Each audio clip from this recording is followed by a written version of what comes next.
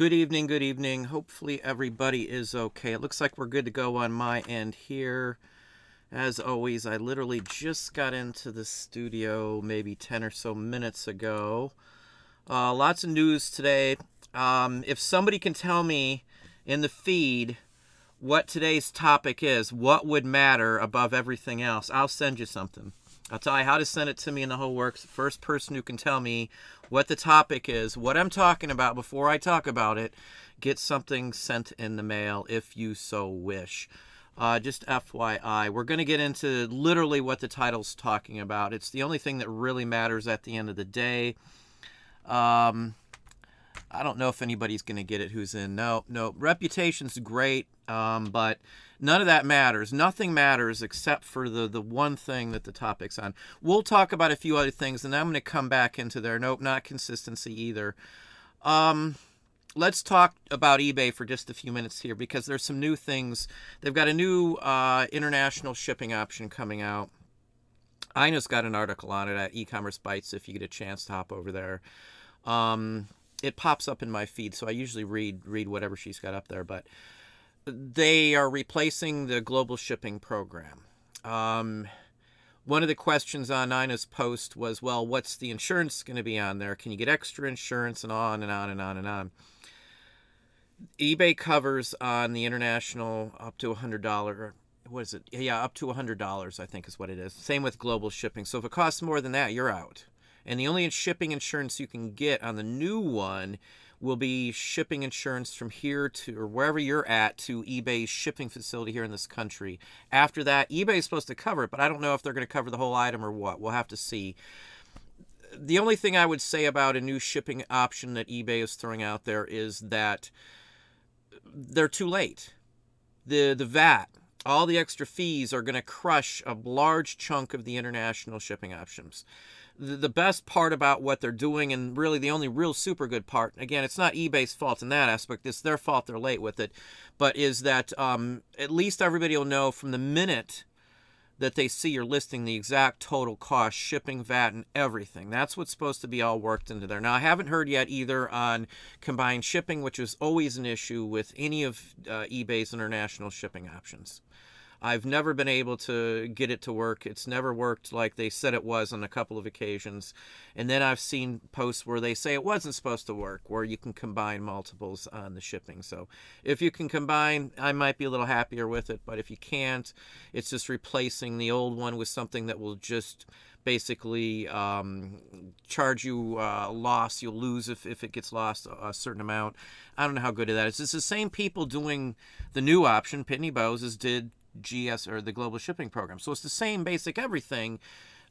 There's just no explanation on the details other than the page. There is a landing page too, if you didn't know.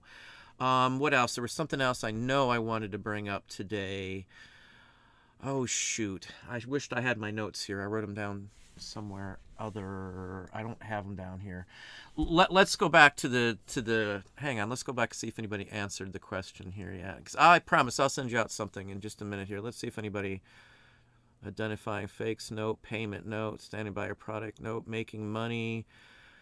Kimberly's Addicts, close.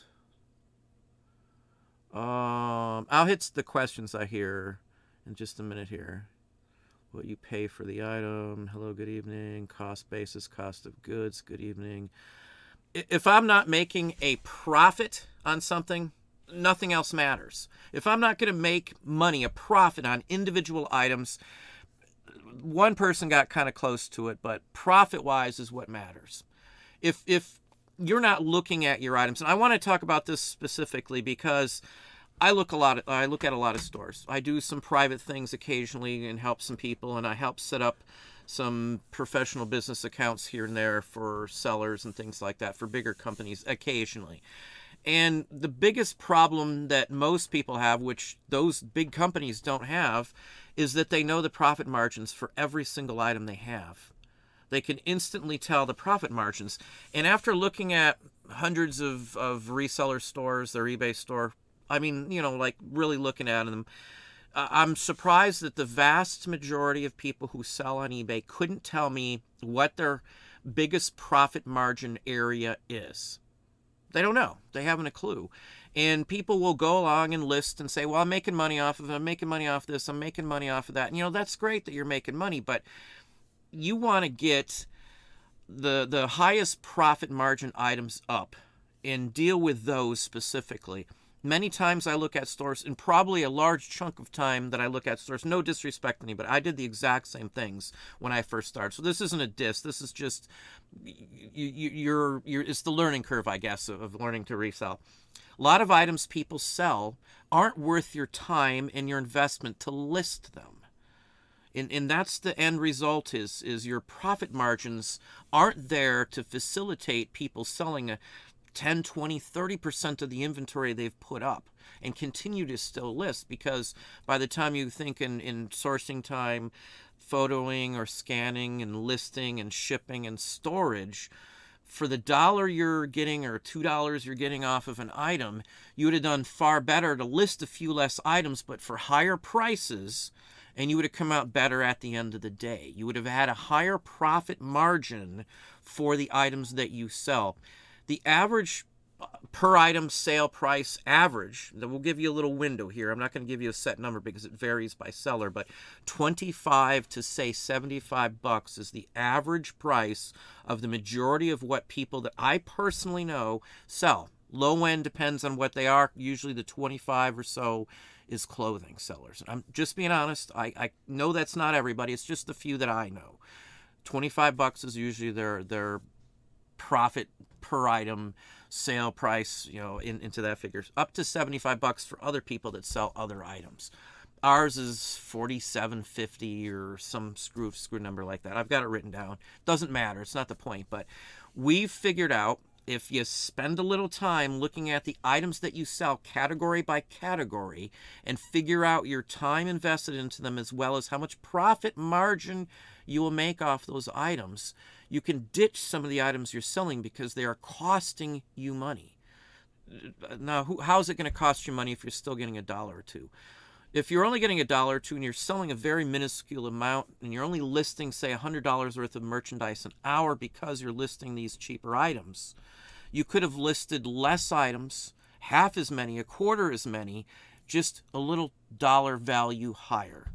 And you'll get more back out of your efforts, your work, your time, energy, and everything. If it's not worth listing individually, you throw it in a lot and just blow it out that way. You'll come out most all of the time far better. Now, I do list a lot of individual items, but you're not seeing for every 1,000 items I probably list on eBay, I've got 10,000 other items that'll probably be at some point thrown into lots. I don't do lots now at this point because I don't need to. I'm going by, again, my profit margins.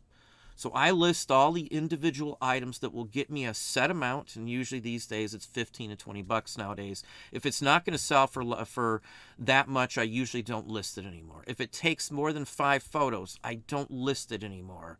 I'm not saying I won't list it. I'm just, at this point, we've got so many individual listing items that I could list that carry a decent value. Those are what we go for. I've eliminated anything that's hit or miss. We've eliminated things that take too long to get up. Again, anything over 5 photos. We've eliminated the lots because of that. Again, it's a temporary. We may go back to it, but at this point, with the amount of merchandise that's coming in, I've got quantity. I've got bulk purchases. Almost every single one we buy is a bulk purchase these days. It's a quick, easy purchase. Boom, we got it. We're done. Let's go. And I can list stuff immediately if I want, but point is, I've got huge quantity of decent stuff, and those will get me a far better value than me listing the lots and all that sort of thing because of my time. We try to do 450 to 500. We're trying to push it in merchandise listed per hour per person listing it. So whoever's listing it, we try to get 450 bucks to 500 up now. We're trying to increase that number too. Again, the profit margin, the bottom end is what matters. Your bottom line. Did you make enough money to make it worth your while to sell this item versus that item? And I talk, if you've done this a while, if you've been into the industry, I worked in retail, I worked in restaurants, I was a regional, so I've seen it in big numbers. I've seen the results of internal tests, like one store sells one item, or 4 stores usually to 20 stores, and then hundreds other will sell just the normal. So they run stuff in test markets. Every company does this. And you'll see results. Is this item worth continuing to sell? By the time we add logistics and stocking something on a shelf in retail establishment wise, they'll pull items that aren't worth it. One little foot in a retail establishment could be worth $100,000 to the company that's, you know, putting the product on a certain shelf if they sell enough of it. It's got to be the right product. It has to have a good profit margin, not just for the, like, let's say Pepsi issues a new product. They've got a new flavor, and they have a bunch out now, and they want space for it. If that product's not going to sell, it's not worth their time. It's surely not going to be worth the grocery store or convenience store's time either to hold a product on there when it's not selling, when they could put something else on that spot that will sell. And that same philosophy works for resellers. If you're making $2 on something that takes you longer to list than something that you can make $15 on, why are you listing the $2 item? I guess that's the point. The profit margin you get is the biggest thing. If you're not making money on something, it doesn't matter if you can ship them out quick. It doesn't matter if you can get inventory. If you're not going to make any money off of it, it doesn't matter. Your reputation means nothing if you're not making money. You could sell 1,000 items a week and still only make $500, $200, $50 off of that amount of items. It's not volume necessarily. It's the profit margin. How much profit are you making? And the biggest thing that everybody seems to miss as well. Again, I listed stuff that just weren't worth listing. But your time is so much more important than most people give it credit for. They don't even think about it. Most people don't even think about how much time I have into something. Again, look at your categories on eBay. Get the breakdown off of eBay. There's 2 or 3 different ways you can look at your information. You can crack it down by your store categories if you wish, which I do because I've got them set up the way I want them. You can also use eBay categories, which I do sometimes as well. And you can see which items sell more of versus which items sell for a higher profit. You can figure out how much profit you're making per item, per category.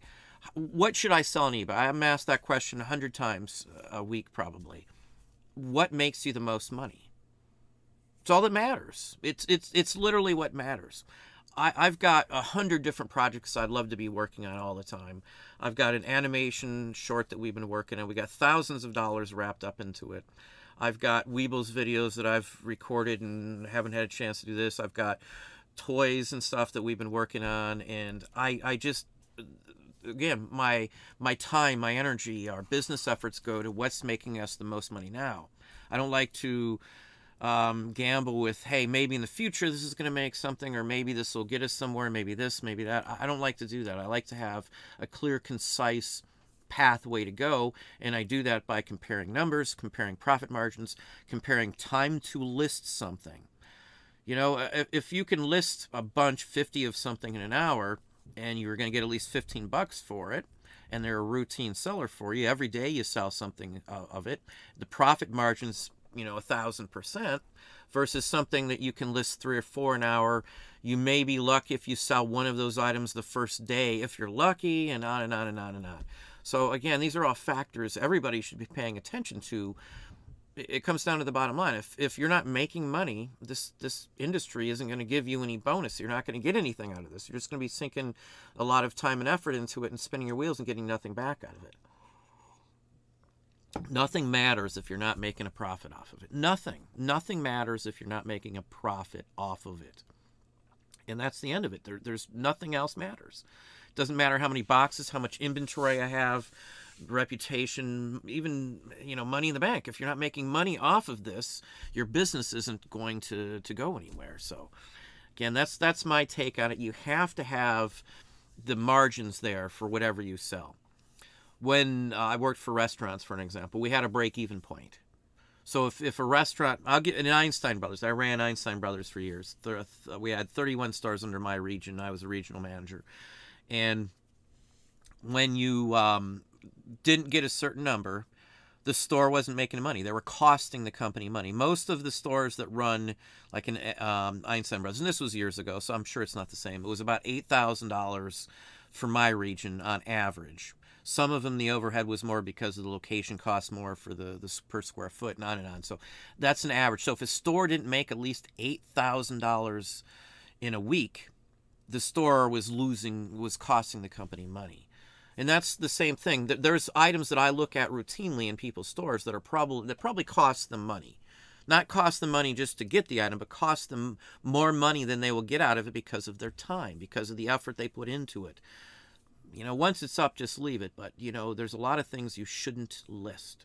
Some items you should maybe combine them and, make a lot that way. If you don't have a lot of inventory, go after those 5+ photo items. Go after the lots. Go after all that stuff. Because it'll be worth your time if you don't have enough inventory, and on and on and on. So it depends too, obviously, where you're at in your spot in your business. It's still, though, not practical to list $2 items, no matter how many you can get up, no matter how routinely they sell, when you figure out your dollar per hour doing that. If you can get 20 up, you got $40 for an hour's worth of your time. That's before taxes. That's not worth your time. I $40 would be a joke for a bigger store, and I'm not that. No offense, that's not meant as offense, but you've got to think like you're at the big table right from the start, and think about what's so important to you. How are you going to feed the kids? How are you going to put a roof over your head? How are you going to pay your car insurance, or whatever the case may be? You've got to get your margins up. Your profit margins are what matters. I can't speak that enough of how important, truly important, and how much that should be the one thing that's the biggest thing in your business, especially if you're not doing well, or especially if you're floundering, especially if you're not sure, what to do or where you're going with your store. You can't get the numbers up. You're still struggling. You haven't made a dent in it. You're trying to put in hours. I talk to people, quite often that are going to have to go and go back to a regular employment and things like that. They can't make it work. But right off the bat, from day one, you should be looking at profit margins. I can't stress it. I looked at two people's stores just real quickly today, and the same basic principle is there, that their items are too cheap. They were piddling around with cheaper stuff. Again, no offense, I'm not going to call any names or anything else. I told them I'd probably bring them up too, but that's a huge deciding factor on everything I do these days. I'd love to do projects. I'd love to go out and go sourcing and go to more thrift stores and hit some estate sales. It's been a year or two since I've been to an estate sale. I was going to try meet up with Paperboy, $1 Million Peddlers, and even a Patreon. I don't want to call it names, because I didn't say I would, but at a flea market in Springfield. I didn't get to go. We had too much going on. Halloween's right up around the corner, and I've been selling. I do models and toys, and I've been swamped with orders for those, which I never get all at once like I did, and I had to produce a whole bunch. I got a couple more since the last call out on those, and again, things happen, and that's where my time went, because those are good money. It's $200 a pop profit, for nothing else other than advertising, free advertising on a toy site. I sold some on some toy sites and things like that too. I've got action figures we've designed and done. I've got Weebles. We've got production. I've even have my injection mold done, ready, the solid metal one, and I still haven't had a chance to get into those. But let's pop up here and see. Again, I know I ramble a lot, but let's see here. Craft-O-Matic. Stuff I found today. Where are we at? Found a small authentic glass fishing float with most of its netting still intact. I actually have always liked the glass floats. I think that video was 2 days ago. Yesterday I was up to here making casting molds and stuff, and figures, and so we've been selling a bunch of other items. I do more than just eBay. We do toy lines, and I've got some other things. I write for Ina and a couple there. I ghost write for somebody else, and anyway, things get really busy. But I do love glass floats. We've got quite a big collection, only from sourcing. It wasn't intentional. For what I paid for them, we just hung on to them. Every time I find some, I just hang on to them. Tone Morris, well, thank you very kindly. 1970s pins. Yeah, I picked up a few. Well, I say a few. I picked up about 60 rock concert pins, Rolling Stones. There's a Zeppelin in there, AC/DC. There's a Swan Song. There's a couple Swan Song logos, pins in there, stuff. All originals. I love that sort of stuff. Pins are great. some rock concert, rock group pins can sell for a couple $100 a piece. Up to 400 or 500 I've seen, some just a little tiny enamel ones. I love pins. Pins we've done, since probably 20 years I've been doing pins. Well, thank you very kindly, Tone Morris and Craftomatic. Antiquarian Bookman, how are you doing? I just picked up some leaves from 1577, and I also picked up some from 1570 or 1597, I think is the other one. I hate getting off the camera, but I've got some sitting up there. They're 400 and what would that be? 45 years old. Some pieces of paper, and they're basically leaves out of some Bibles, early Bibles. I've talked about it before. I do fairly good with those sorts of things. I used to buy them all the time. I just haven't had a chance to fool around with them, but an opportunity was out there, so I took advantage of it. Disgruntled Octopus, how are you doing? Good evening, good evening. Our shower curtain is a giant octopus, actually, and it's been that way for a while. In fact, we bought it off of Amazon. It's one of those designer, like a gray and blue. It's like a Art Deco pattern. Love animals. I love octopus too, but... May, how are you doing? Another Hawaiian. We've got several folks from Hawaii in house. Good to see you all. Mr. Hale, how are you doing, Mr. Hale? I will have a Patreon video out tomorrow with everything going on with... I've got it all done. I just haven't had a chance to even look at it. I finished all the responses, I think it was yesterday. So there's probably some new emails since then, but I'll get to all those tomorrow. I wanted to get all my stuff out before today and have all the models done, painted, mounted, boxes open, and all that kind of stuff. We kind of did an assembly line and poured the molds full. You can see I've got a video on doing the clowns. I've sold quite a few clowns. I've had to do quite a few sets of 3 at a time. I usually do them these days 3 at a time. I used to do them one-offs, but now I can't. I sell enough of them now. Surprisingly, we've made thousands off of that sort of thing too. So I'm not complaining. I've sold quite a few just in 1 week, which is something I usually don't do. It's usually maybe 1 a week if I'm lucky, but no, that's another one of those passive income things that we do. As well as some of the books for those in Patreon. You know what I'm talking about. I'm not going to holler it out here, but the one little thing you do here that's passive income, like the toys or models, or I do dioramas. I do some book-related stuff, too, where I'm really not doing anything. All that stuff adds up. Each item may only get you $100 profit, but when you add up 6-8 things, you know, that's $600-800 possibly an extra week when you're doing it like that. So every little bit helps. And I know people say, oh, it's only a few bucks, I'm not going to mess with it. Well, it's easy money. I would recommend doing it. Again, profit margins, you know. I don't like to get the last minute calls on, you know, hey, can you make so many of these by such and such a deadline? I'll remember next year for Halloween to see how it goes, make some more. I do one of one of the killer clowns from outer space. And I've done that for, geez, I think I made the mold like 3 or 4 years ago. And I've luckily been able to, the mold's still good. You know, I've been very careful and I've been making it. I'll probably wear that mold out. I've made so many. I actually saved the very first one I ever cast that came out mint just for, so I can mold another copy of it if I need to, make another, you know, mold of it. Anyway, I know I'm rambling, but I love that sort of thing.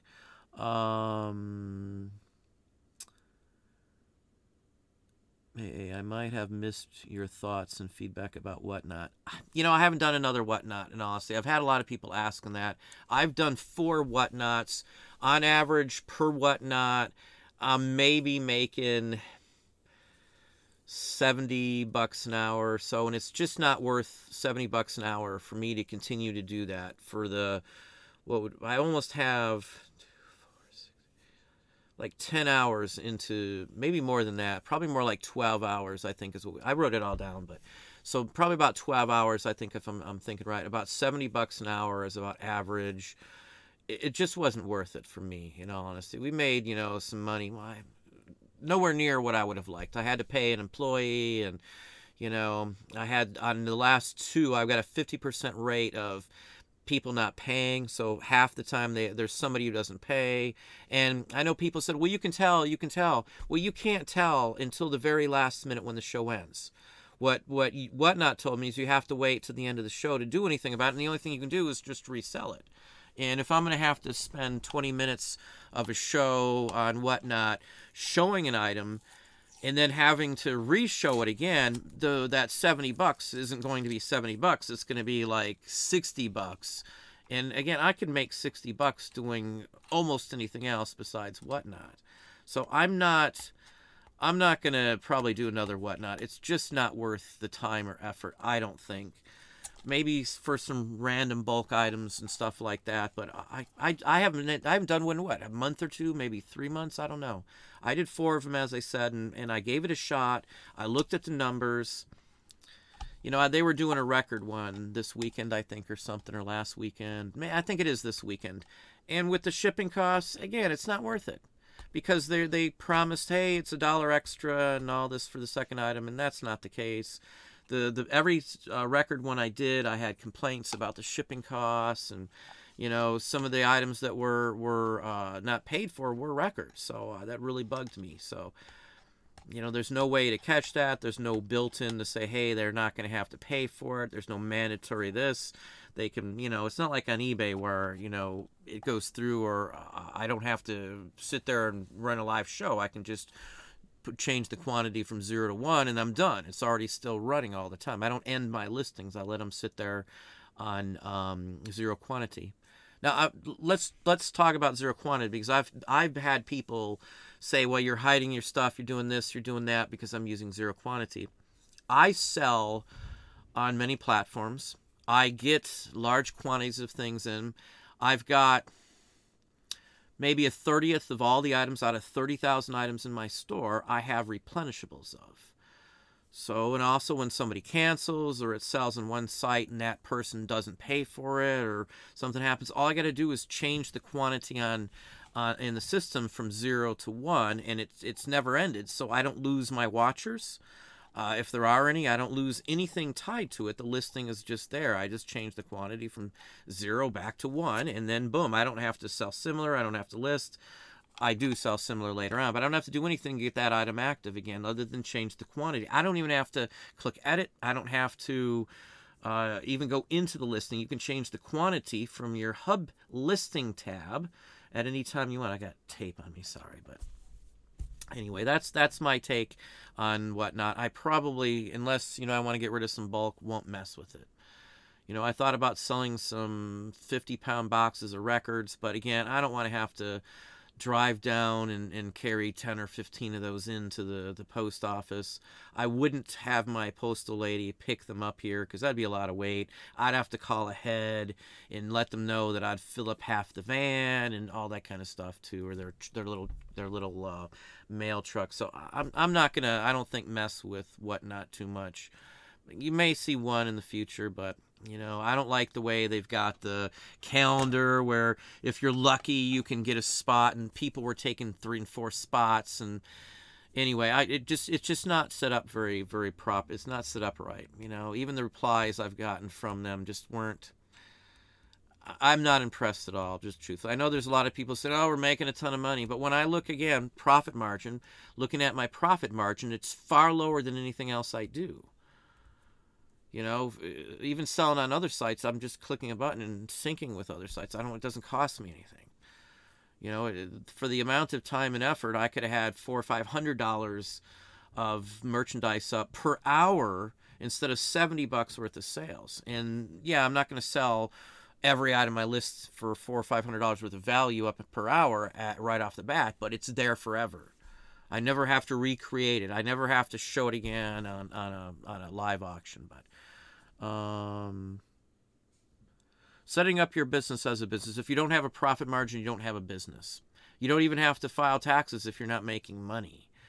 You know, if you haven't made a profit, it's eaten up by your expenses. You're not making any money. It's not even a business. It barely would qualify for a hobby almost in some extent. But all the answers were good. Everybody's saying that's all important. Reputation, consistency, payments, of course, stand by your products. Yes, that comes back sort of tied to reputation. Identifying fakes, that's all good stuff. You got to know all that too, but profit margins is definitely number one. Do I not plan Elijah Hungs, Meyer, Baxter? Do you not plan on posting on Art Professor anymore?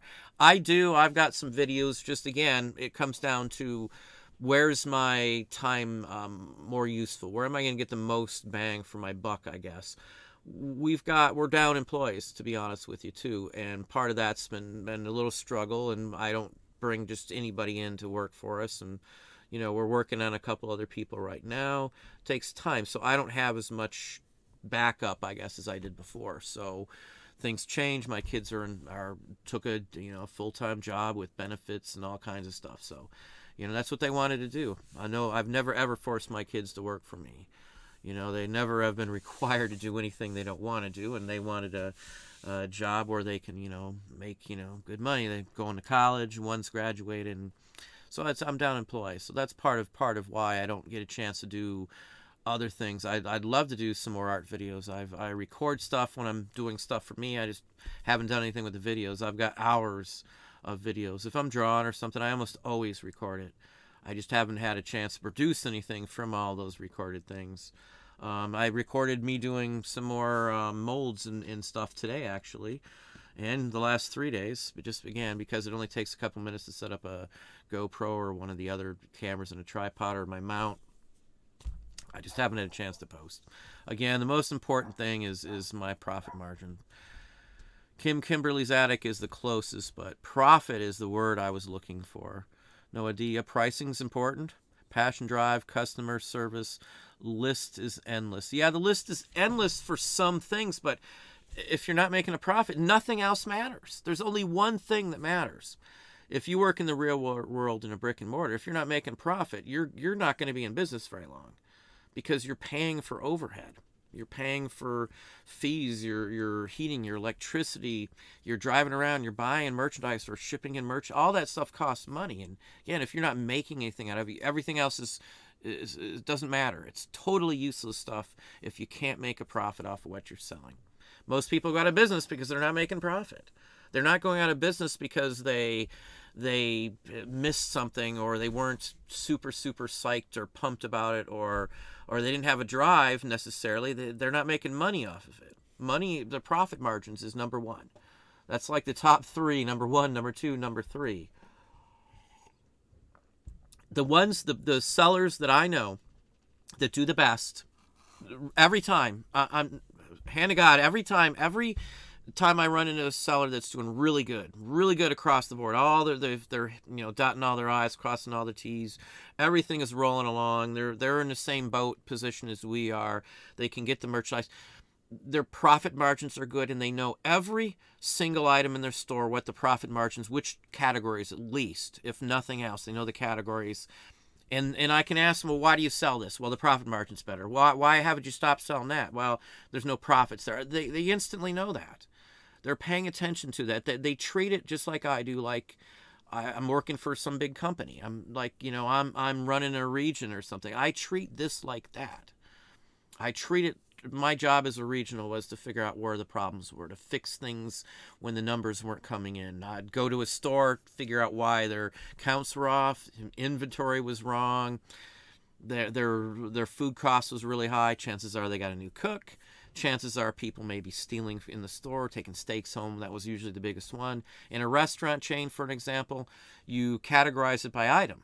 I know I've sold 72 sirloins. I purchased 100. I should still have 28 left. If I don't have 28, I got now 8. Someone swiped 20. Again, if they sell it, it gets damaged. You're supposed to report those. Any spoilage is reported. So if you got to throw away 5 of something, you take that off the list.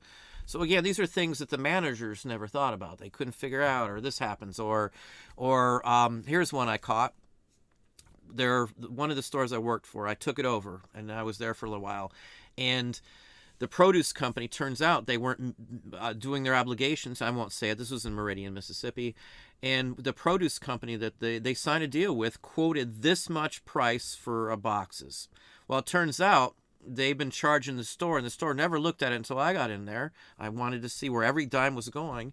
And the company was charging them like $1.50 for a delivery charge or some screwy charge for every single box that showed up there for the last 3 years.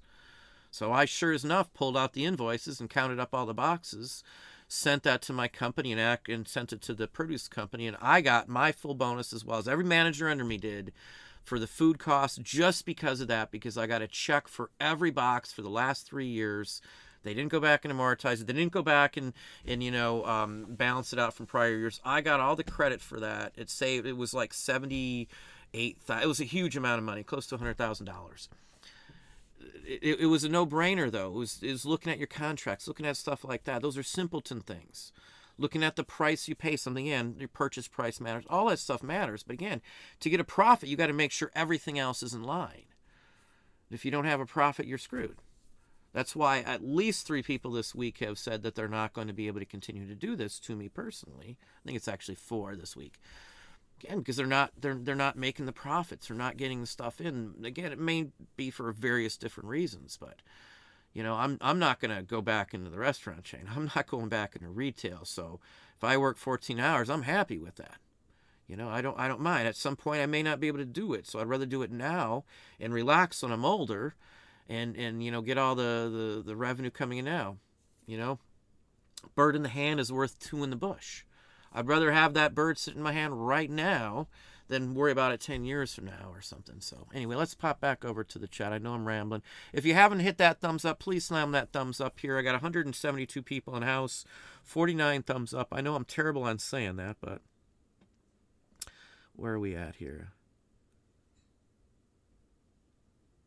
Regional manager FYI. Well, thank you very kindly. Appreciate that.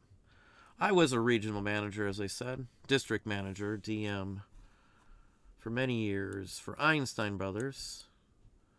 Views and searches. Again, views and searches. Views mean nothing to me. The search and view, that means nothing. Even watchers, unless I can send an offer to them, I don't even look at it. I haven't looked at my views in forever. Views mean nothing. You can sell something and it won't even show a view up there.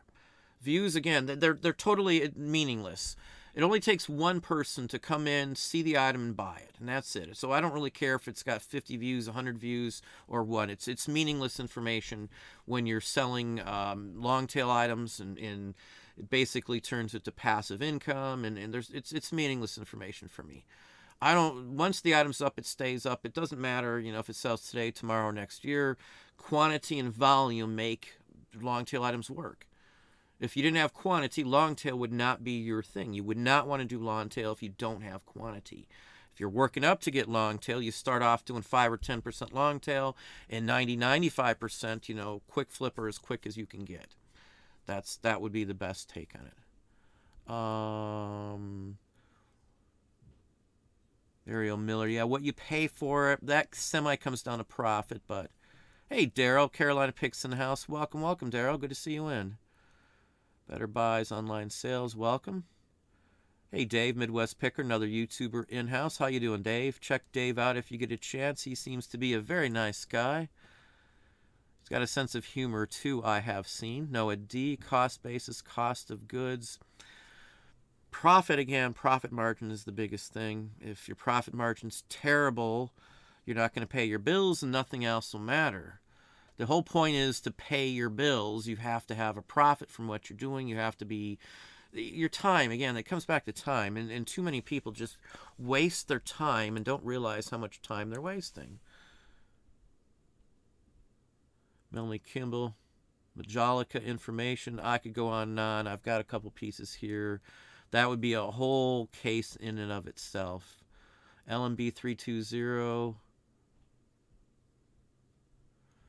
Notifications. I almost never put up my video announcement for a live feed the day before. If I put up my posts for my live show, at least a day in advance, everybody would probably get a bigger notification notice. But I don't. I literally just posted it an hour before. I work like mad these days, and again, if I did it, I'd probably get more views and make a little more money. But I'm not really worried about that on this.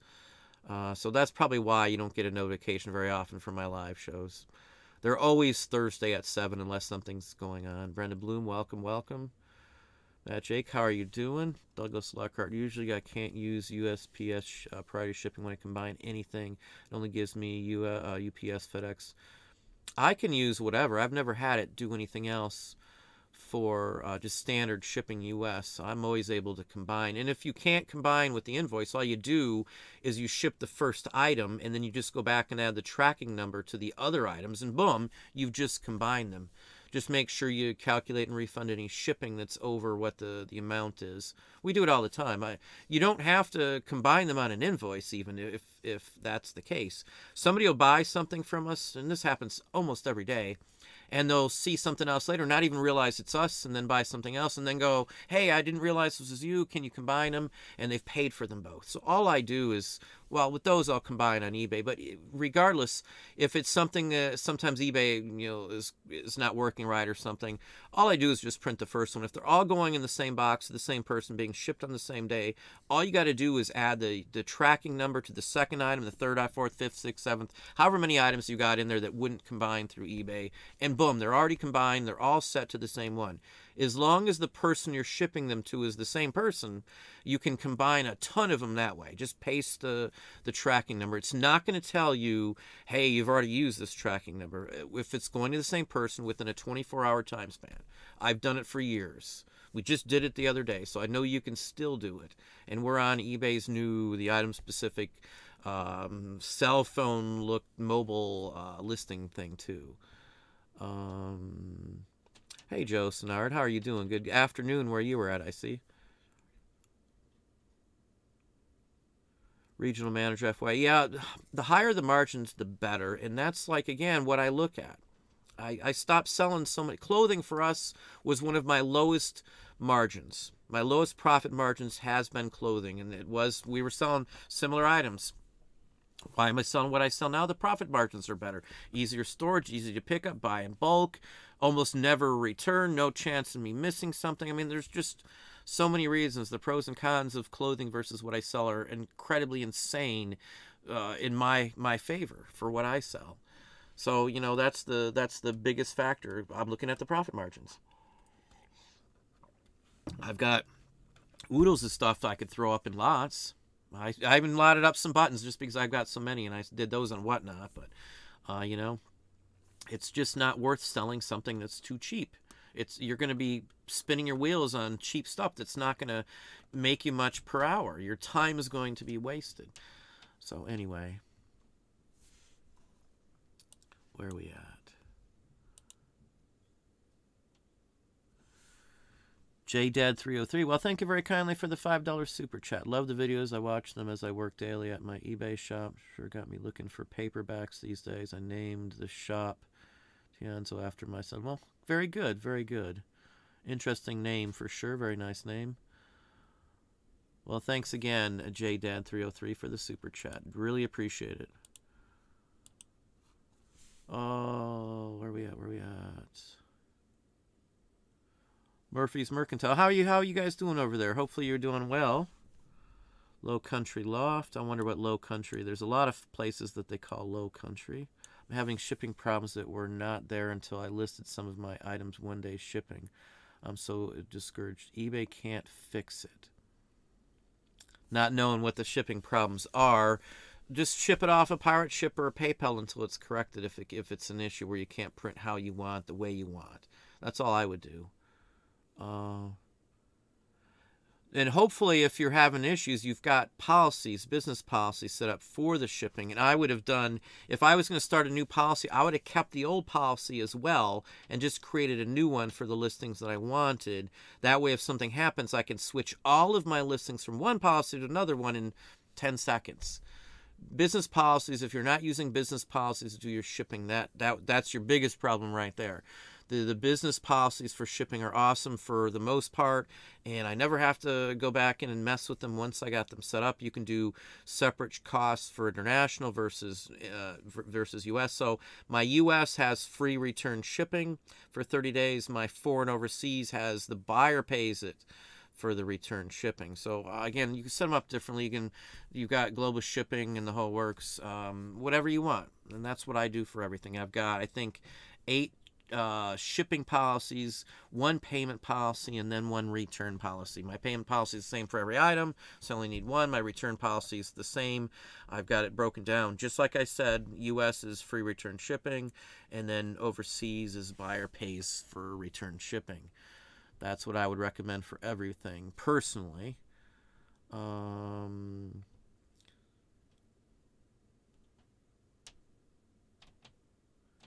Your system seems highly functional and profitable. Let's go through the roof. That's what I'm comfortable with the sales coming in right now. Let's put it that way. I'm happy with what's going on. I'm not discouraged by the sales because I'm almost at a fourth quarter mark right now. And again, I'm working the store constantly, though. Every day, every 2 days, I run sales. I'm doing end and sell similar 3 times on my store a month, flipping my items over, so no items, sitting up more than, say, 10 or 14 days at the very, very most. We've been mixing up that a little bit, but I'm always working on the store. I'm always doing something. Someone's always sending out offers to watchers. Someone's always, tweaking stuff or doing something. All that action has helped us and maintain my sales across the board. If you're not doing action on your account on a routine basis, it gets stagnant. Amazon's the same way. If you're not messing around with your account, if you don't do anything in your account, and so certain length of time, they might even, suspend it for a length until you contact or update or fill out or something too. So,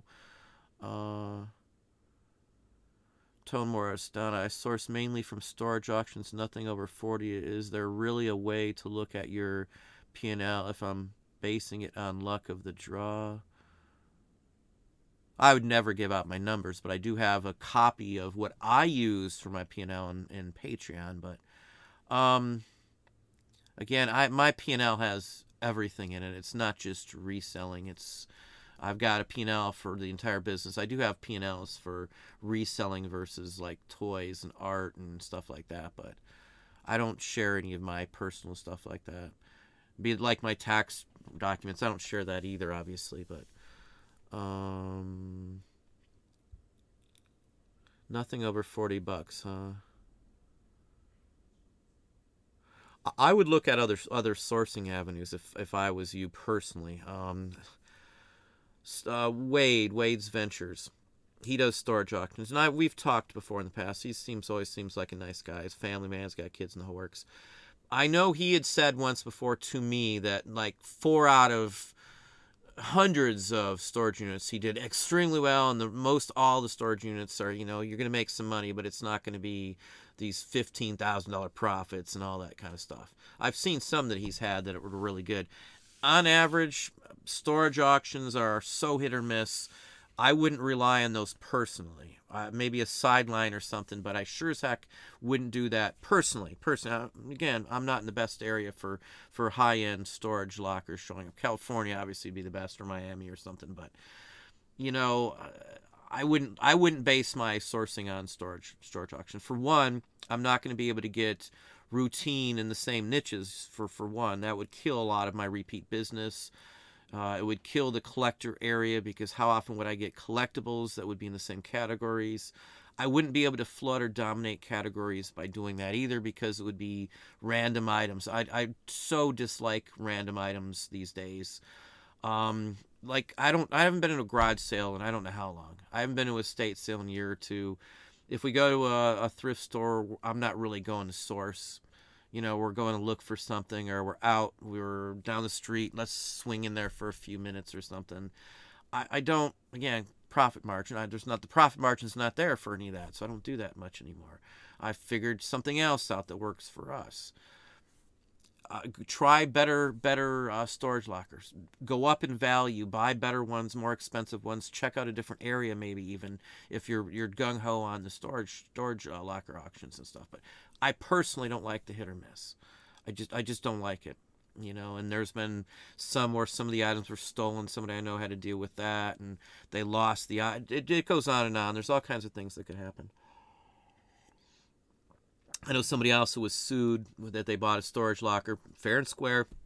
And the family said they were a family heirloom. And there was records and personal documents, and they got sued. It just was a fiasco. There's just too risky of a thing to it. Some items in the storage locker may have personal stuff on it that you may not be able to sell. Some may be promotional items for some other company, and on and on and on. There's legalities on some items. Hey, Trina Cirque, how you doing this evening? As a beginner, I am hearing that I should sell cheaper until eBay gives me a higher rank. I don't know who's telling you that, but cheaper is no. I don't know why that would have any play in anything. That's very bad advice. Sell the best things you can get from day one. There's no, the better stuff you sell, the more value you are selling, the better you're going to do and everything else with eBay. The ranking or anything else has nothing to do with that. Cheaper items are just that. They're cheaper items you're going to make less money on, and you're going to get less value for your time into it. Anybody saying that, I wouldn't pay any attention to them. That would be my personal opinion. I would avoid anybody saying something like that. Let it go out in one ear and out the other one if they're telling you that. That's very bad advice. Sell the best things you can sell right off the bat. You know, that's my take on it. Don't be piddling around. Don't be wasting your time. It's profit margin. You're giving away your profit margin if you're selling just cheap items just to sell cheap items. Makes no sense. The only thing I would ever say is if you've got bad feedback, and you want to, you know, blow some of that out, you blow out some really cheap 99-cent sales or something and sell a whole bunch of stuff really cheap and do a phenomenal job getting it out immediately, and your goal is to get a whole bunch of comments and feedback really quickly by doing stuff like that. That's the only time I ever see people where it's a good thing in occasion is to do something like that. If you want to help lower your defect percentage, that's what you do.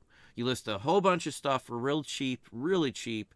You know, I've seen people even basically, you know, below cost or at cost and not make anything just to try and turn around their feedback.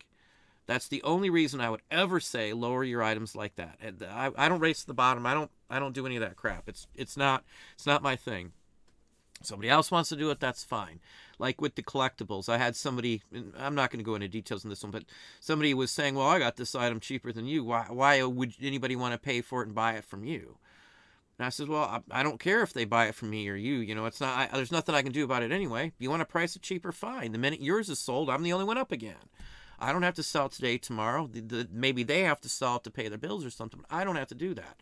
So if my item's higher than somebody else, I don't care. Their item's going to sell probably first, and then I'm, again, dominating the area again with that item. It's going to set up. I'm not going to take it down. What does it matter? Again, long tail game works fine for me. Annual EBIT increases are just a positive reinforcement one needs to gauge success.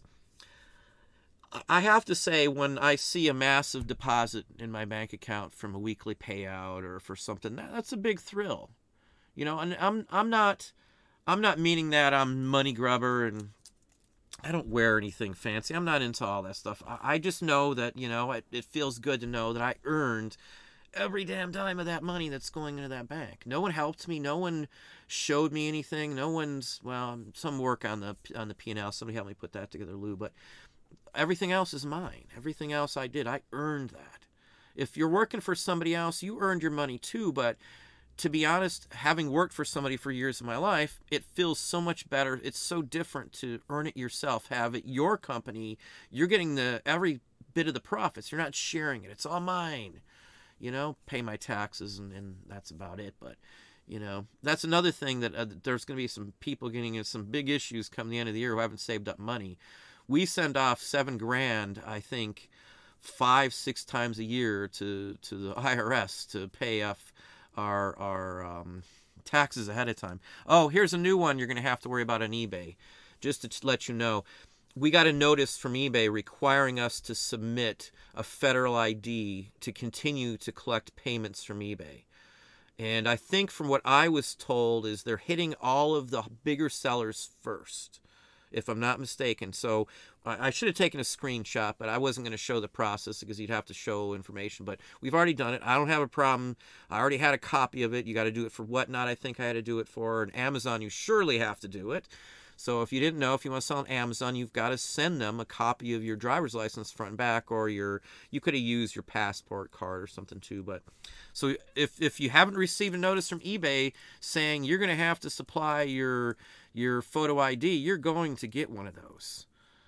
Again, they're probably phasing it in over time, so I would, again, imagine that they're going to get the biggest sellers first. They want to check your identity. It's going to be something you're going to expect. So I think that's going to stop some certain percentage of people from selling on eBay anymore if they have to show personal information like that. I know people got all upset about, having to share a bank account. The driver's license will be another one of those nails in some people's coffins where they'll give up on eBay. I'm not going to. If you really want to, if they really need it, I've got it at other platforms. Why would I say no to eBay and trust some other platform in the first place? Which, that's the way it is. So if you didn't know that they're coming around. In fact, it was a big black banner at the top of my hub. So there's no way I was going to miss it. And there's no way to clear it off until you fill it in. And it gave me, I think it was 3 weeks and 2 days from the time it first popped up to fill it out. I just did it right away because I don't really care. But again, it's the world we live in. You either do what they want you to do, or you don't sell on the platform. And I'm making enough money profit off of eBay. I would never give it up at this point unless it's below that 25% mark. I've said that forever. Is at 25% of reselling revenue, it wouldn't be worth my time. I could easily, make up the difference. We're 15% higher than that, so again, I'm not going to do it. Josh Galt, $8 is my minimum profit. That's not terrible, but again, then it comes down to how much time are you including your list time? Are you including your sourcing, your packing? All that's part of it. If it takes you an hour to make that $8, you need to raise it. It needs to be higher than $8 profit. Because if you can only do 3 of those types of items that you're going to get $8 profit on in an hour, I mean packing, listing, and all that stuff, it's $8 an hour is what you're making, or $24 would be in that case if you're getting 3 up. So think of it that way. Don't necessarily think of it as specifically profit. As I said, your time has to be a huge considering factor in whatever you're doing. Why would I spend time listing $2 items that take 5 minutes a piece to list when I can list $10 or $15 items that only take a minute, maybe a minute and a half to list, and there's no huge ordeal. I can store it instantly, large quantities in one small area instantly. Again, paper works best for me because it's the easiest thing. Day before yesterday, somebody bought 55 lots, one single person. And that's not some oddball thing. I've sold over 100 to the same person. Again, I sell items in categories that happens to frequently. I sell items that most people, or most days, I'll sell 2, 3, 4 or more items to one single person, or two different people buying that many, which is a typical day for us here. If I sold other items, I wouldn't get that push. So I could sell items that might get me about the same amount of money as what I'm selling now, but I don't get multiple sales from those other items. Maybe the repeat customer business from those items aren't as good as the ones that I'm selling now. So again, profit margin is first, and then I go after issues like that. Am I going to get repeat business? Is someone going to keep coming back if I sell this item versus that item? So again, pros and cons list. Pros and cons of whatever I sell. Paper, for what I sell, I'm very happy with paper. On a given day, I could get a $700 profit on one single day from just the paper stuff, and maybe only have $8 invested into that $700 on top of it, and maybe even already have the money back a year ago because the items have been up for a year. I mean, that's the kind of thing that I work with, and that's the kind of thing that I try to center in on. If you're going to get something that may only sell once a year, I don't really look through sell-through rate other than the category specifically itself. If an item in say the military World War II section routinely sells, has a 50% sell-through rate in a year's time, I'm pretty happy with that. If it had a 2% or a 5%, that's a different story. If those same items, there was 400 of them active and only 10 sold, I wouldn't mess with it either. because it wouldn't be worth my chance, time, or investment to sell something. That'd be a flooded category. Once you hit anything over 20 or 30 of the same items up, that's fairly flooded in my book. Clothing-wise, you might see 100, 150 of the exact same items you're trying to sell now, a t-shirt or something, unless it's vintage or something unique or something different. Again, that's just my take. Well, time and money comes into play together in my book. My profit margin includes the time I have invested into it. That's why why do I look at time? I look at time because I want to be able to get $450 to $500 worth of merchandise up in an hour. So I'm looking at the time aspect as well as the profit, the margin I'm going to get, how much money I'm going to make for my hour's worth of time. So my profit margins are based on time as well as the actual dollar amount. Hopefully that makes sense. Because if profit margins are great, of course, most important aspect, but if the profit margin's like 0.05%, that means nothing again. So you've really got to weigh out everything that goes with getting the profit margin the best. So if I sell something that I'm going to sell four from a specific niche to the same person on a daily basis, those items give me a higher profit margin. I'm combining my time. I'm cutting the time to wrap 4 individual items or 10 individual items down into wrapping them all into one single plastic sleeve all together. They're wrapped up into one piece of cardboard instead of 4, 5, 6, 8, 10 different pieces of cardboard. I'm not wasting 10 poly bags. They're all going together. So selling items that have repeat business or that somebody might buy multiple different items in that same niche raise your profit margin. Because instead of selling, say, a $20 item to one guy, that one guy may have bought 5 $20 items, so I'm selling $100 to this guy. My initial cost on those items may be $4 or $5. And I'm not worried about one shipment. My time's cut down. Again, we're coming back to time again. So I stick to items that I sell more of, multiples to the same person on a daily basis over items that are one-offs or, I won't have that approach going on. Or maybe seasonal or something else like that. Again, if you're enjoying the conversation, please slam that thumbs up. I got 182 people in house. I got 84 thumbs up at this point. Don Albertson, a pawn shop, told me they won't buy anything they can't profit 20 from. That's a perfect example, Dan. Perfect example. Trina, I have low-cost items that I could bundle. Look at those items. Look them up individually. See how quickly they sell. Here's another mistake everybody makes when they look up the prices of an item. They just look up at Terapeak. Well, Terapeak, I see 20 that sold for $10 or $20, but they're not looking at the active listings. You can't just look at ended listings because, 20 sold. Terapeak's for a whole year, so that's less than one a month sold. What if there was 400 of those items up and only 20 sold? You've got to look at both ones. You can't just look at one or the other. You can instantly do that on Terapeak too. So,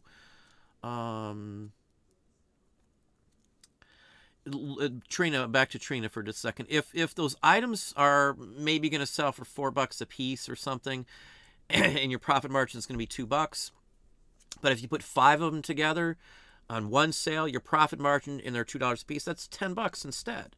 So, would you rather maybe sell 1 or 2 of them for $2 a piece, or for sure, or almost for sure, sell all of them for $10 for the whole lot? I'd rather get the $10 immediately from all of them instead of trying to nickel and dime a $2 sale, truthfully. If you have no other inventory, fine, list whatever you got, cheap items or not, but again, you're occupying time. If you don't have anything, do what you got to do, but if you got stuff to list, prioritize the stuff that's going to give you the highest profit first. Profit margin, that's if you're listing the $2 items or whatever and you've got $10 items sitting there, what are you listing the $2 items for? Stop listing the $2 and list the highest stuff first, especially if you're new. If you got to turn over stuff to pay your bills, why are you messing with the $2 items? I see it all the time. In fact, we raised, even when we stopped selling at a certain point the cheaper stuff, our dog's upstairs going off. When we stopped selling the cheaper stuff, the stuff we decided that would probably sell, I raised the price to $10 or higher for all the cheap stuff as well. I've never went back and lowered it, and we still sell that stuff. An offer comes in, I get what I used to have as the offer price, so I'm getting more for those items. So nothing in our store is under $9.99. Obviously, I don't list new items below a certain point. If they're already up, I just keep them. Why would I waste the time that I invested to list something?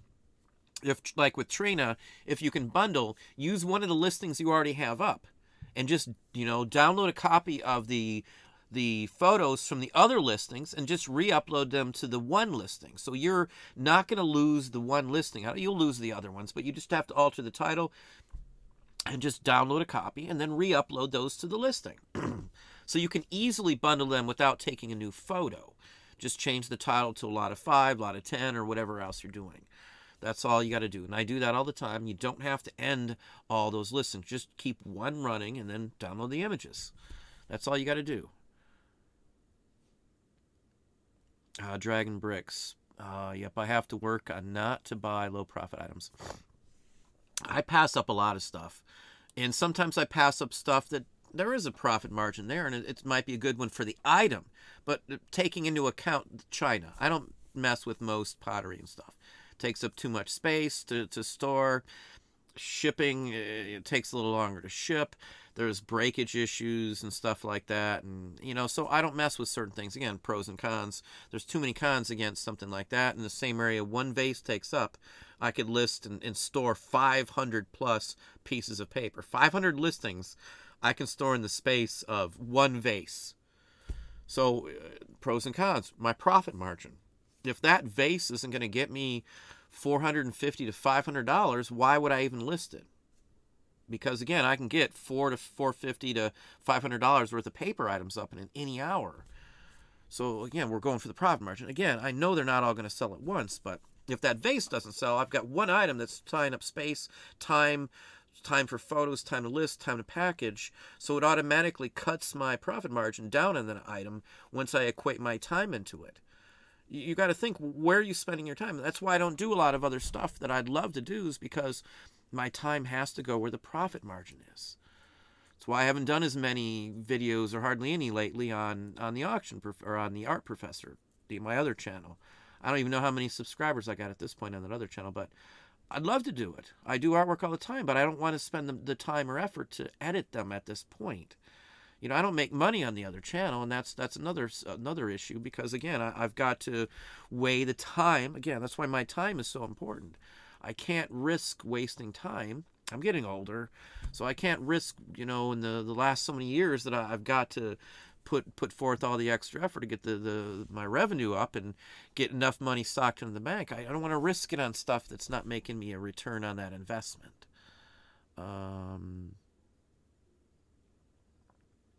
The mayor, if it doesn't make dollars, it doesn't make sense. That's a perfect comment there. Yes, that's true. It's got to make multiple dollars, and a couple dollars isn't going to cut it. You know, I could list hundreds of items at a couple dollars. It's just going to waste my time. Prioritize what you're selling. I would bulk up anything that's a couple bucks. It wouldn't be worth your time to list. It wouldn't be worth your time to sit there and monitor and all this other stuff. It doesn't make sense. That's the bottom line.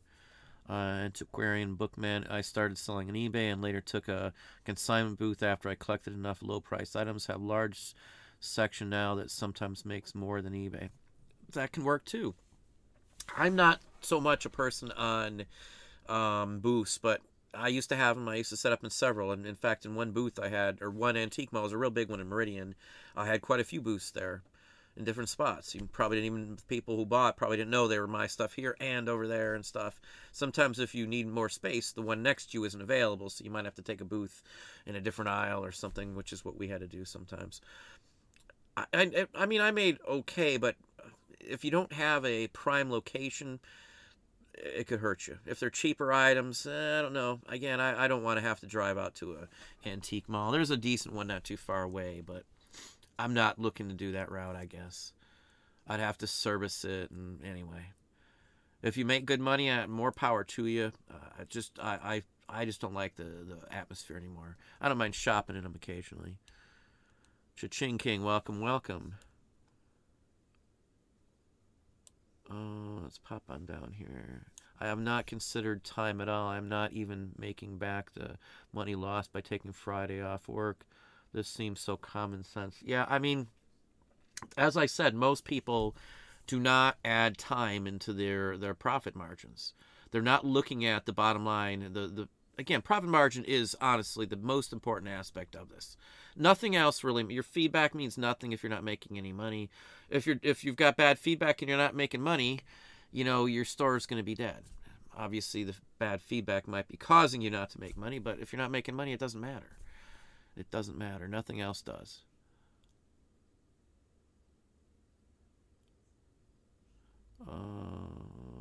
Let's see here. Josh, I routinely list $12.99 items with offers accepting at $10, shipping not included.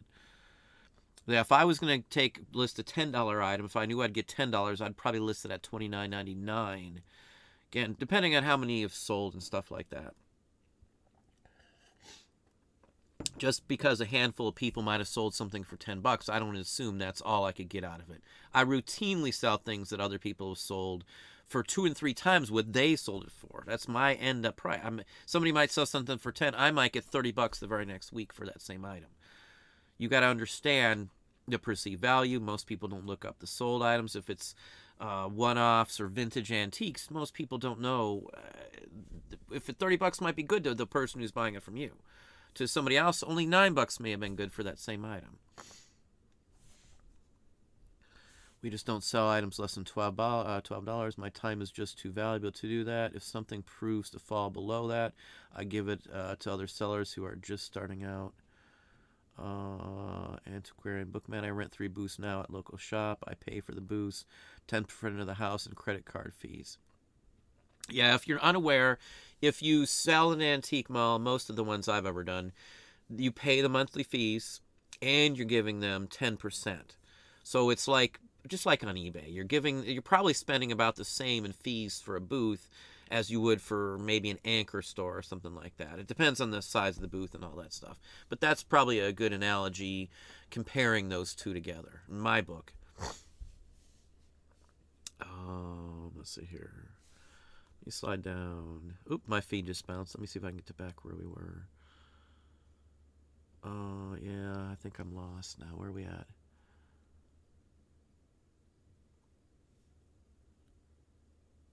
Hang on, let me get back to where I was trying to find where I lost my spot. Okay, here we go.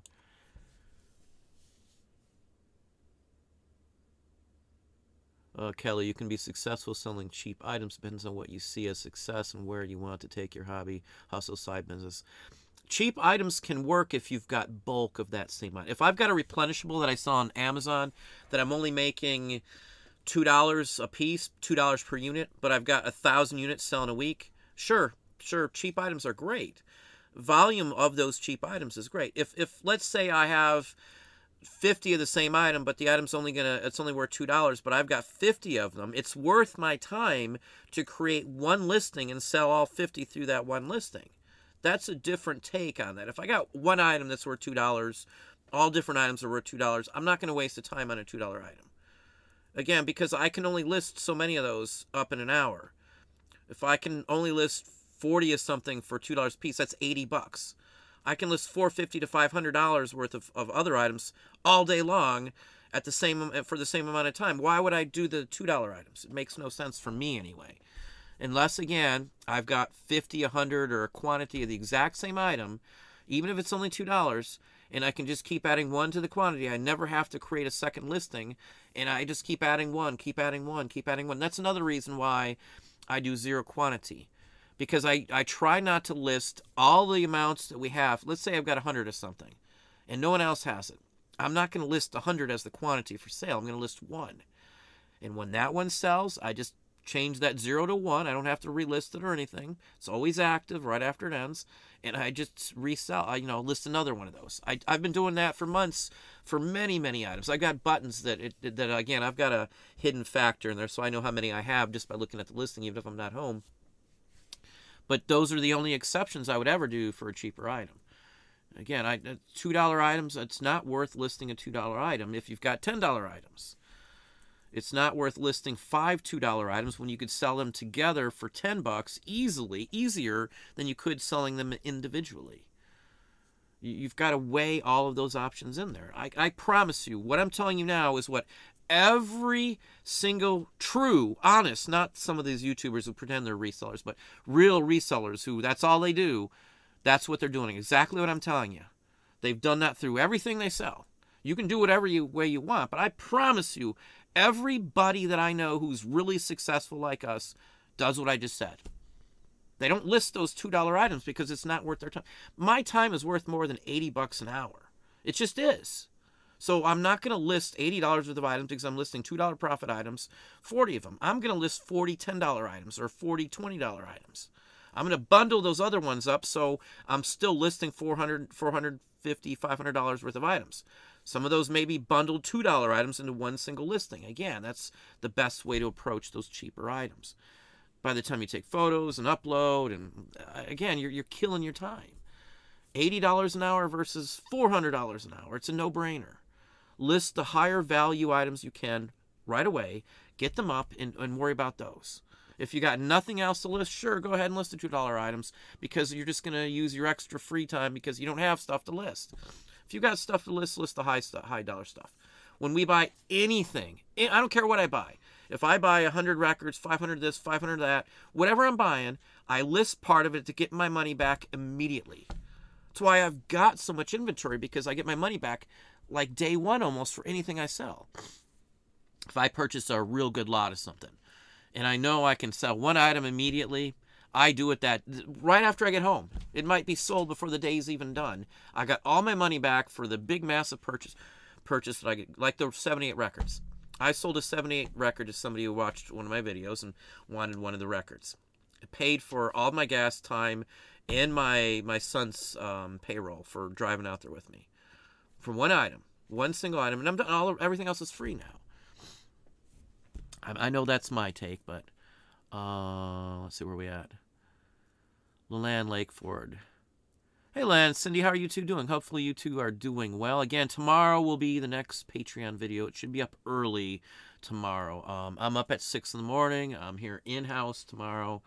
I'm going to relax, so I'm not going anywhere tomorrow after all the models and the moldings done this week.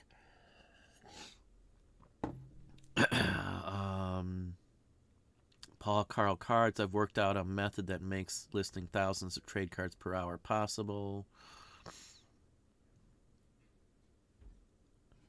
I don't know how you'd list thousands unless you had people doing it for you. You can't even take a scan of a card, 1,000 cards in an hour, truthfully. But the only other thing would be upload through a CSV file a spreadsheet of them. You'd still have to upload the photos.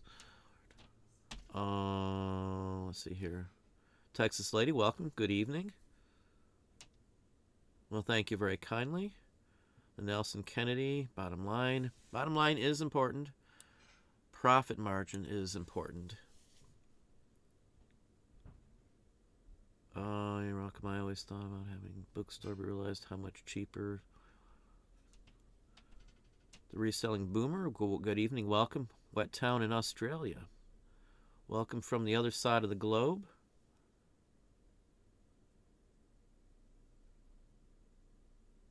Yeah, that's just what I said. Excel, that's a CSV file, just as I was saying. You can't do 1,000 listings in an hour. And if you're CSV filing up your listings, there could be errors, there could be glitches, and they don't come with photos. So I've done CSV files for 10 years. You can't do 1,000 an hour that I'm aware of. I've never seen anybody, and I'm talking about people who are doing $1 million in sales on a weekly basis. I've never seen it.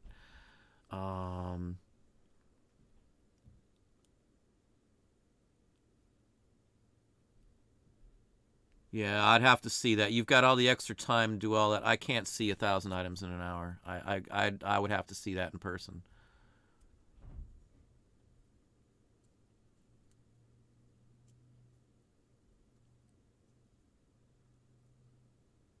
Yeah, see, you're not Paul Carl Cards. You're talking about the file uploading to eBay or whatever in 4 minutes. You've got all the other time to fill out that spreadsheet that you're not counting in there. You can't fill out a spreadsheet with 100 titles in 4 minutes.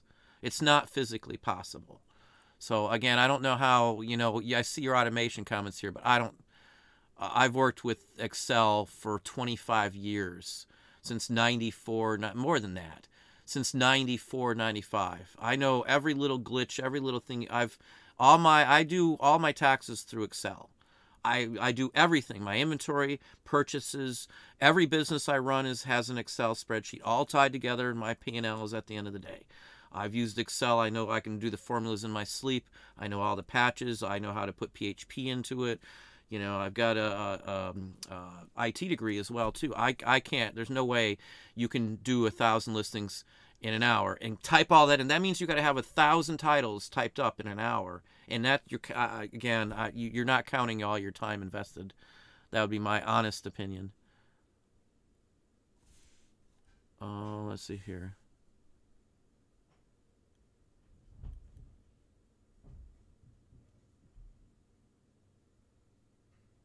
Again, you're not listing hundreds of items an hour because you've got to do all. When I say I can list 50 items in an hour, that counts every aspect of the listing. That includes my photo, my scan time, everything. So in that hour, I don't have to do anything else other than that. That's including my titles and everything in that hour. There's no way you can type up 1,000 titles in an hour. You're missing your time invested. Because you've got to type up that Excel spreadsheet. That's time. There's more time than you're adding up. At most, you're looking at 60 or so items, most an hour, no matter what you're doing, no matter what process. Unless the computer's automatically creating your titles, your prices, picking the category for you as well. It's impossible. Impossible.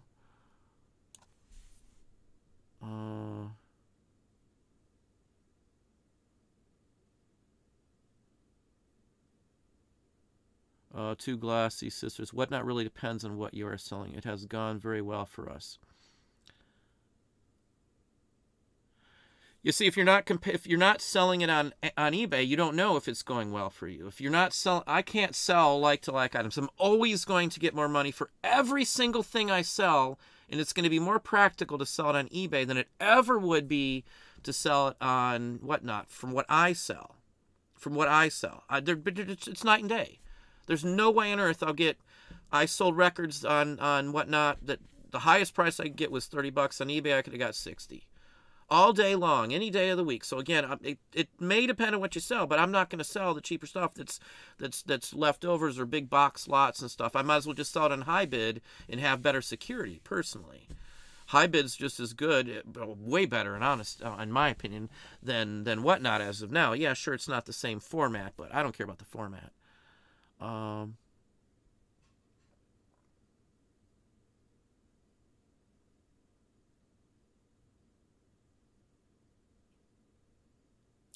Yeah, and you're saying about Excel formula to generate image URLs. Well, you've got to have the images uploaded somewhere. Just because you scan them, they're not anywhere. They're just on your PC or your laptop. So again, you're missing all that other time.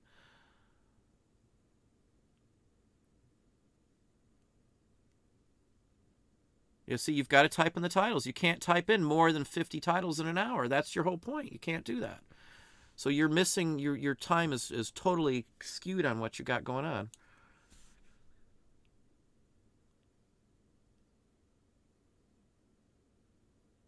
Well, I already do. Everybody who does Excel probably, just cut and paste or, Control V, Control C down the whole line. And you can do a whole batch all at once. But again, if they're postcards, you've got cities and states and all that stuff's different. The circa time frame is different. It's just not possible. Vin Chris Collection. Welcome, welcome. Thank you. Jeff Loftus. Hey, Jeff, how are you doing this evening? Good to see you in house. Boat Nut 1984.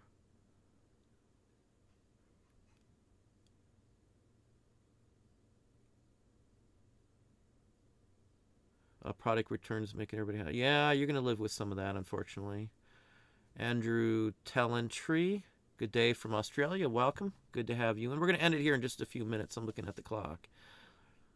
Nelson Kennedy, well, thank you very kindly. If you want to be serious, take it serious from day one. I knew I had to make the money. I knew that this had to go, so I started off like this was going to be a lifelong thing. I didn't go pardon me, I'll say a bad word, half-ass at all from day one. I went full steam, all efforts from day one. If I meant I put in 18 hours a day, that's what I did. You know, and it's worked out. Again, I'm not going to let it beat me, I guess. So you got to be positive. You got to have that drive. JDad303. I'm in the Ohio, Michigan area. Bo's Garage. Can I change my personal eBay account with 100% positive to a business account and keep my feedback? Yes. You can upgrade it to a business account at any time you want. VL Treasures. Thanks, Don, for all the great videos. Well, thank you very kindly. Thanks, Kelly, for helping out Bo's Garage. Tim White. How are you doing, TW Storm? Well, thank you. Thank you very kindly, Paul's Vintage Halls. Henry, yes. Yeah, I would never own a brick and mortar at all. That would be overhead would kill you immediately. It's just like I had a video the other day about inventory. We've probably got, if I count stuff that I'm not even, that's still locked in boxes, I probably got close to $4 million in inventory. Obviously, I don't have $4 million worth of value out of them. That would be the list price. But where was I going with this? Where's the comment that was on there? Yeah, but like brick and mortar, if the storage fees, if I was selling clothing, I'd have to pay for storage. Immediately, the minute you go to storage, you're like $5,000 a year you're going to get hit with. And again, you got to include your time into that. Your drive time to the storage facility, your drive time from there to the post office. Because most storage facilities, you can't have your products picked up at. You won't be there when they're picked up. I have to see them, or at least have it on video when they're picking it up, just so I can prove that they picked up. You know?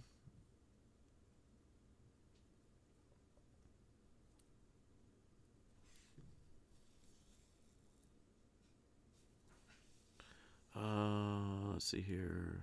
Noah D. The longer a tail your items have, the smaller they need to be. It depends on obviously how much space you have, but generally I wouldn't have a ton of long tail items if they were big. I'm not going to do electronics or anything like that. Paper's just perfectly suited for it. Pins, stuff. Disney pins. I know somebody who sells Disney pins for a living. They've got hundreds of them on cards, and they've got them all numbered, and numbering system per row, and all this other stuff. So it doesn't matter what you sell, but if you're going to sell a lot of it and keep, you know, long tail items, yes, you are correct. You have to have either small items or a ton of space. And if you're storing them in some other place and you're going to have to rent, again, minimum I'm going to tell you is probably $5,000. It's going to cost you $5,000 a year the minute you go to a storage building, no matter what. Because you got to have electricity, you got to have in a climate-controlled building if you're going to store merchandise, especially vintage, especially media items, especially, you know, vintage collectibles, even clothing. You don't want a musky smell. You don't want the temperature fluctuating. It creates moisture, chances of mildew, and on and on and on and on. If you store them in bags and they're not airtight bags, you get moisture in the bags. It can ruin the items. Always have all your merchandise in a climate-controlled building. And I know there's YouTubers, well, I run it out of my garage, I do this, I do that. Well, you open the garage door in the winter, there's snow, and it's just not, it's not practical. Especially if for those who don't store them in closed, lidded containers and store them in the open. Spiders and bugs and, you know, it's not what you should be doing. You should take care of it like it's your treasures, your personal treasures, anything you're selling, you know, store them properly, even inside of a climate-controlled building. Green Giant 311, views are like someone walking by your store. Exactly. And so are watchers. A person doesn't have to click on your item or even look inside the listing to watch it. You can watch it from the gallery view page. So that's why you'll see watchers and no views. There's nothing wrong with that. That's not eBay screwing around with anything. Sometimes people just scan it through. Maybe they'll figure out, maybe I'll look at it later, and they'll just click watch, and they'll just keep looking. So they're not going to waste time opening and looking at it or opening up another tab to look at some other item. Hey, Big John. Good evening, good evening. All I ever think about is Big Bad John, the song. Just in time flipping, how are you doing? In a recession type of time, the company that holds on to the company and can keep it afloat in bad times usually does well after a recession. Yeah, a recession for the normal seller could hurt, though. I'm going to tell you right off the bat. If you're selling everyday items that the average person is going to need but doesn't have the money for, you're going to have some hurt coming for you if a recession hits the way people talk about. If you're selling vintage collectibles, your buyers are not an average person. Your buyers are somebody who has expendable income. And for the most part, most people like that don't usually have an issue when a recession comes. When stuff was down, like with recession-wise in 2008, 2007, when, you know, the stock market and the bubble burst and all that stuff, I was still doing just fine. Again, it depends on what you sell. I've moved. Again, this is another reason why I sell what I sell. Profit margins. Clothing. It's seasonal. The overseas shipment, I know people say, well, it's cold somewhere, it's hot somewhere in the world, you know, all the time. Well, it's not feasible nowadays with VAT and everything to sell. Overseas sales have dropped for almost everybody that I know. I still sell overseas, don't get me wrong. I sold some today to England. It's only a couple select countries. It's only small items. So I'm not worried about missing out on overseas sales. That stuff just doesn't happen. It's the recession isn't going to affect those either way because people aren't buying from overseas because of VAT, the costs, and all the other crap. So if you hang on through this, yeah, you'll probably do fairly well. If you can manage to make revenue and get your money coming in and still be hitting those profit margins through a recession, you're fine. You weathered the worst part of it. I know a lot of sellers aren't making it through right now. Through this summer has crushed a lot of people who have 3, 4, 5 people a week probably tell me they can't continue to do this because they're not making enough to pay their bills. I mean, I didn't sleep. I just did listings. Whatever I could do, I was buying and then listing. If I spent 6 hours, 8 hours sourcing, I spent that much time at least listing those same items when I got home after sourcing all day long. And that's what I did to keep it going. We lived literally item to item. I'd sell an item just to pay a bill. So I'm right in the boat there with you, but I didn't give up. I just put in an ungodly amount of hours that most people wouldn't want to do. Well, I could have worked for somebody else and put in less hours. Yeah, but this is a long process. You're not going to start a business and then 2 months down the road, you're perfect. You're fine. Everything's rolling in. It's all coming in. It's a long-term pipe dream for many, but it's a long-term goal. I didn't say, hey, I'm going to be a multi-million-dollar seller on eBay or something, or in general reseller. It just happened. I never planned a date where I'm going to have this much up or do this much in sales. I've just worked very hard at it and said if you put in the effort and the work, you keep at it, it's going to give you, something back out of it, and that's what happens. I think everybody that I can think of who's done this and put in the effort like we have has made something of it. Maybe they're selling something completely different like us than what they started off. That didn't work for them. They changed. You keep selling the same thing and you're not getting a return on it. You need to switch up what you're doing. It's not working. Anyway, we're going to have to cut it off here. I know I always say I'm going to do that, but let's see if we can get to one more. Anytime, Dave. Midwest Picker again in the house. Dave's a real good guy. Jonathan Britton, sourcing is a problem here, so I've been saving up inventory all year and just now getting it on eBay or getting it eBay gone. The best time to source is almost done, summer. There's more stuff available. We buy the majority of it, obviously, in bulk, and I buy a large chunk of it in summer because the people come to me in summer more often than not. Buy it when you can, but I'm not listing it. It's all going up as we get it, so we're still having a steady flow stream online while we're still buying, merchandise. I don't really need to buy, honestly, but I keep saying that, and then I keep ending up with new merchandise. Anyway, we're going to let it go at that. Hey, Don Wright, welcome in the house as well. Let's end it off here. I could keep going on all day. I know. I'm sorry. I do ramble a lot. If you are enjoying the conversation, please slam that thumbs up. I got 187 people in house right now. 118 thumbs up. No, I'm terrible about that, but please slam some love for the channel here. Tomorrow's video is already shot. There will be another YouTube membership video. I do have a YouTube membership here.